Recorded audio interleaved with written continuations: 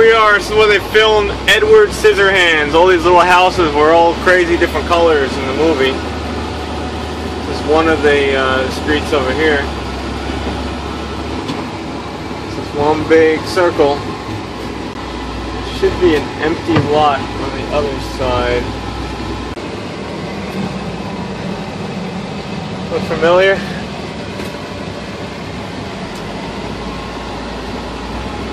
I'm not sure if this was the circle where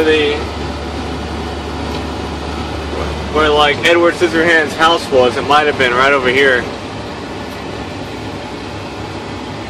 And they just basically like put an false image of the house. We'll get out, make a quick little video. Alright, now we're out. Yeah, that was going to be cooler than what it was. It's not that neat, but here we are.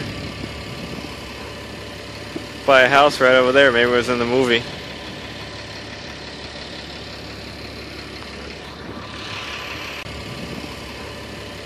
By a house right over there, maybe it was in the movie.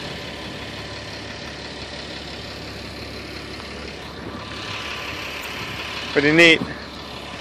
Always wanted to see it. And now I did.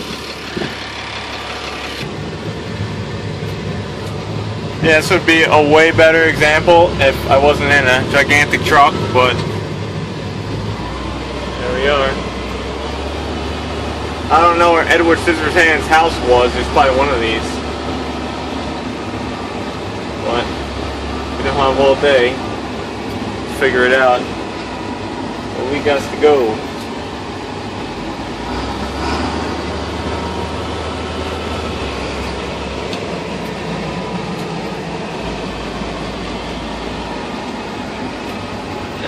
What's this?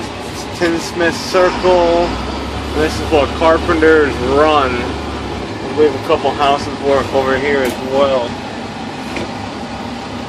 We're just gonna run down this a little bit.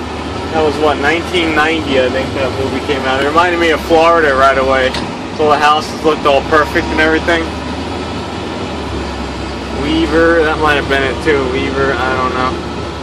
But I think we're just backtracking. I think we are out of here.